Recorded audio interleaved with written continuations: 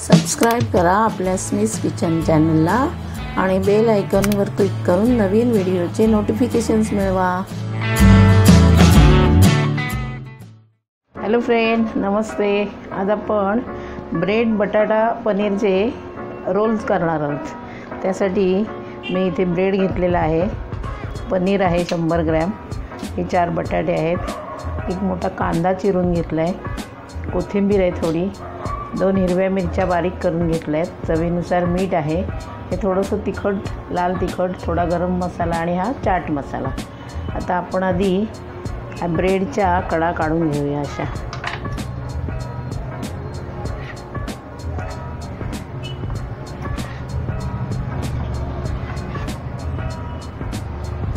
ब्रेडच्या कडा काढून घेतल्या। आता हे थोडंसं लाटण्याने असं थोडं पातळ लाटून घ्यायचं, थोडा रुंद करून घ्यायचं असं। असे मी सगळे हे आता करून घेते आणि हे जे बाजूचं उरेल ते आपण नंतर मिक्सरला लावून त्याचं ब्रेड क्रम करून घ्यायचं आहे। मी ते तयार केलेलं आहे, हे मिक्सरला लावायचं आणि फिरवून घ्यायचं। हा आपला इथे ब्रेड क्रम तयार आहे। आता इथे ताटामध्ये मी हे उकडलेले बटाटे असे किसून घेते।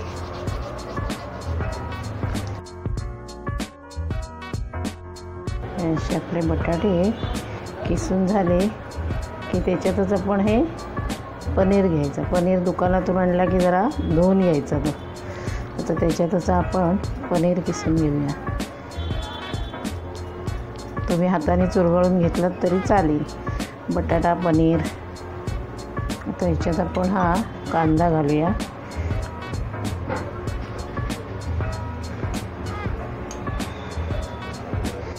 हिरवी मिरची, कोथिंबीर, थोडंसं तिखट कलरसाठी, थोडासा गरम मसाला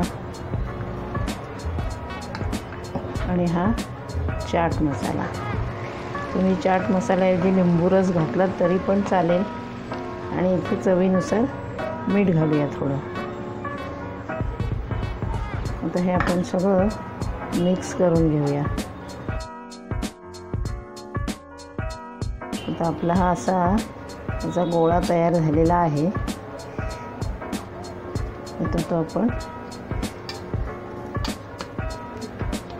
असा, तर मी इथे ब्रेडची एक स्लाइस घेते, त्याच्यावरती त्याचा एक असा बॉल करून असं इथे ठेवायचा आणि तो असा गुंडाळायचा। इकडे आपण जरा पाणी लावून घेऊ त्याला असं, म्हणजे तो चिकटेल त्याला असं।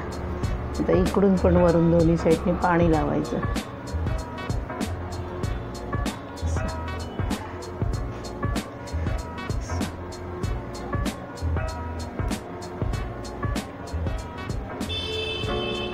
असे बंद करून घ्यायचे। आता हे आपले रोल सगळे तयार करून झालेले आहेत। आता हे मी बॅटर तयार केलं आहे, मैदा घेतला आहे 2-3 चमचे आणि त्याच्यात पाणी घातलं आहे। आता आपण हे रोल आपले ह्या बॅटरमध्ये टाकायचे असे आणि ते क्रममध्ये टाकायचे। असे सगळीकडून त्याला क्रम लावून घ्यायचा आणि असे तेलात सोडायचे फ्राय व्हायला।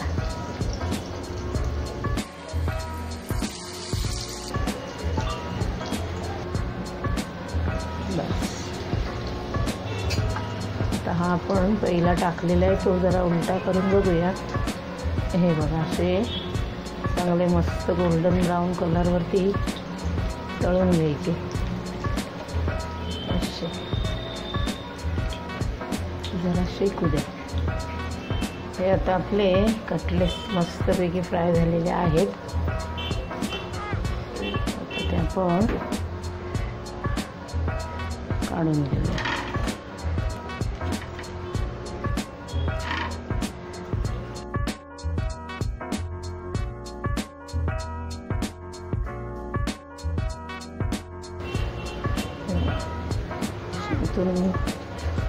लुसलुशीत, बाहेरून असे क्रिस्पी झालेले आहेत पण ते कसे बाहेरून कुरकुरीत झाले ते एकदम क्रिस्पी मस्त झालेले आहेत। अशीच तुम्ही पण करून बघा आणि तुमच्या प्रतिक्रिया मला कळवा।